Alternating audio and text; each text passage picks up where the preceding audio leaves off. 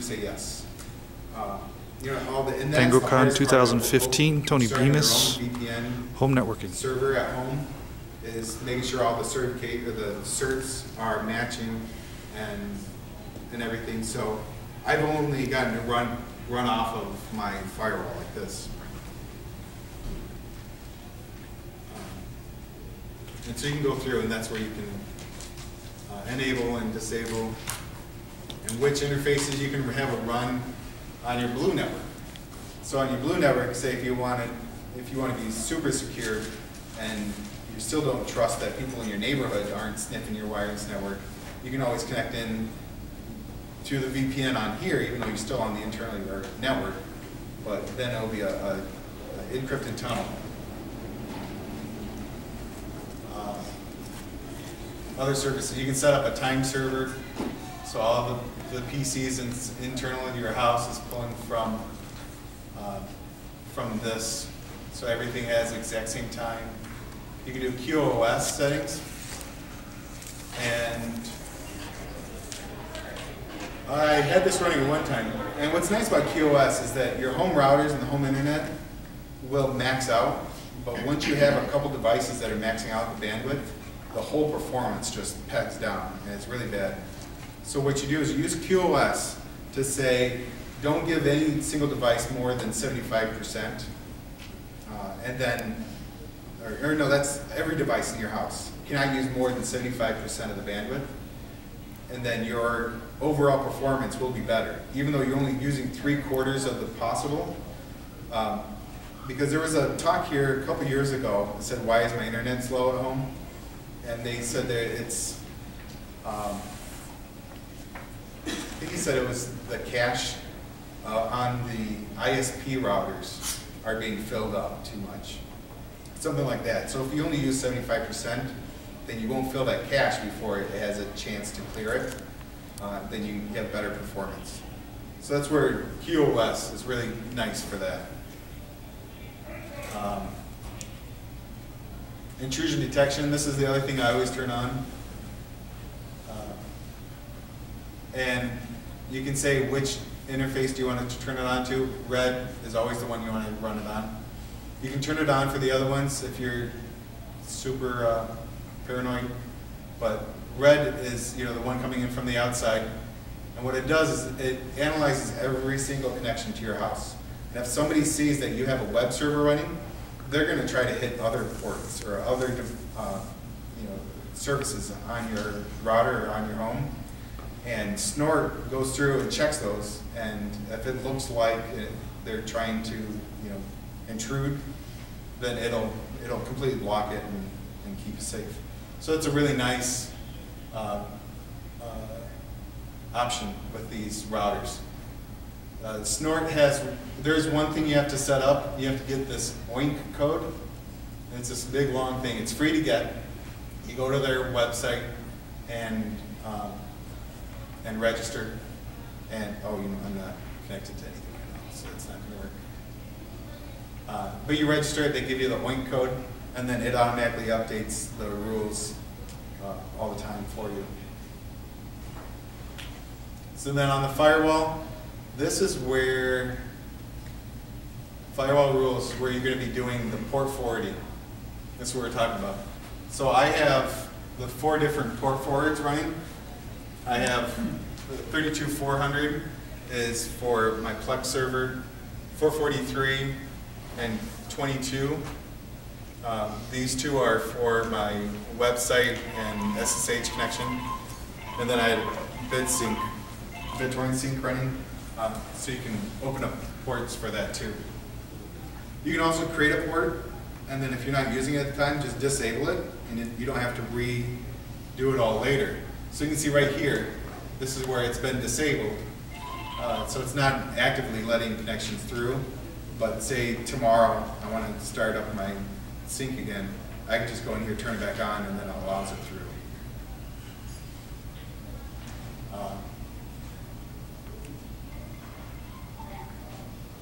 So there's a lot of options with firewalls and stuff. I'm not an expert on firewalls right now. But you can go through and create firewall groups and other firewall options. Firewall groups are nice in a larger environment. So you can say, I have this device that always has to do one thing. You know, always has to get out to a specific website. You don't want it to do anything else but getting out to the internet. You can set up a group or get out to that one website. So you can set up a group and say, you know, whenever this device is trying to access out, it can go. Well, then you get another device that does the exact same thing, and instead of creating all the same rules for the next device, you can just say add that device to the group, and it can do everything the same, and continue doing that. On corporate firewalls, that's what they use all the time. Because say like at work, we have lots of offsites, and we have firewall in between everything. And so we can say anytime we have this group, like our VPN tunnels, we can say they get this firewall group, and they're allowed to connect to this, 50 different things that are inside our network, and it's blocked from everything else. And all they have to say is, these are the source addresses now, go, and it's good to go. IP tables also is if you want to get in and manually set all of these firewall rules, IP tables is the way to do it. If you're good at IP tables, you can get on the command line and set it if you want. It's just the web interface for this right here. This means the same thing as something else on here, but I'm not seeing it at the moment.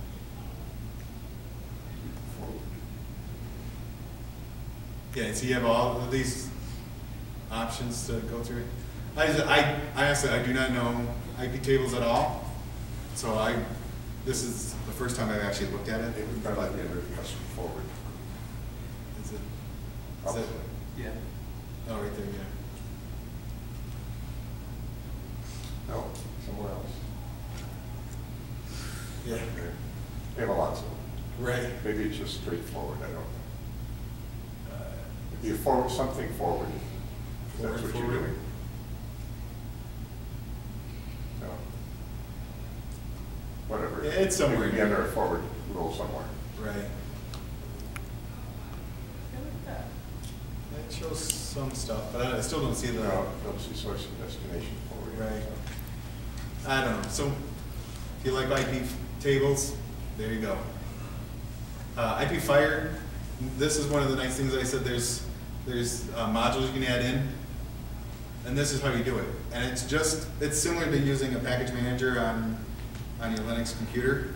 You go in here, you say I want to add in Bluetooth, and you say plus. It adds it over here. It installs it, and you're good to go. And what I have running right now, I have Nano installed. So when I'm on a command line, I like to use Nano instead of VI. Transmission is a BitTorrent sync client with a web interface. So again, I have that on here. And you can tell, like, I have a specific Linux kernel that I wanted to use. But in here, there's all sorts of ones. There's Squid, there's Amadvis, which I think is it's an antivirus. So you can have the antivirus running on your router and filtering all email and stuff that's coming through, and block it if it has a virus built into it. And you can see this list just goes on and on. There's all sorts of things you don't want to run on your main firewall router. There's things like you can have Samba running on here. You can have SQL. You can run an SQL server, QEMU server, rsync. And a lot of this stuff you don't want on your main router, but say if you learn how this works and you want to have another one internal, you can set up an IP cop or IP Fire as your home file server. So it's just things like that. It's a lot of funny things that you can add in, and then also updates. You can see right here. It's been I don't know how it's been 2 hours since it's connected or did an update, but it goes through and automatically refreshes and checks to see if there's updates.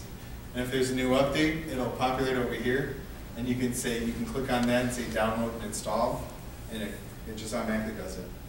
There's no extra configurations you have to do to get to the new version of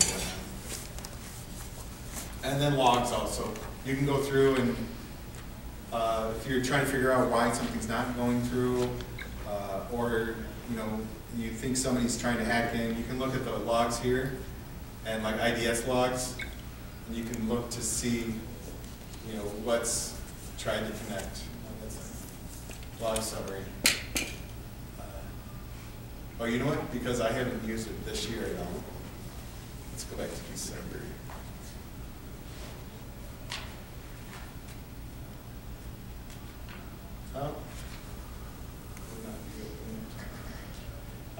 This is a bad, because it was in January is when I replaced my router, so it could have cleared it off since then.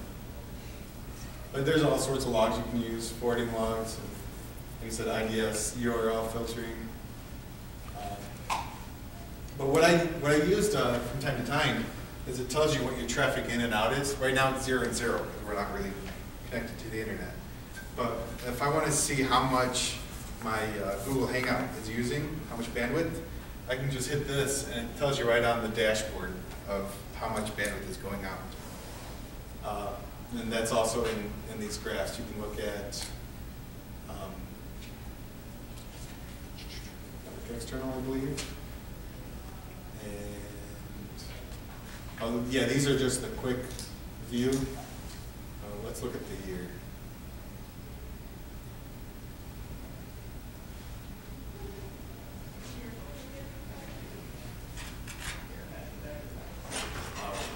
Well, we hit the end of my time today.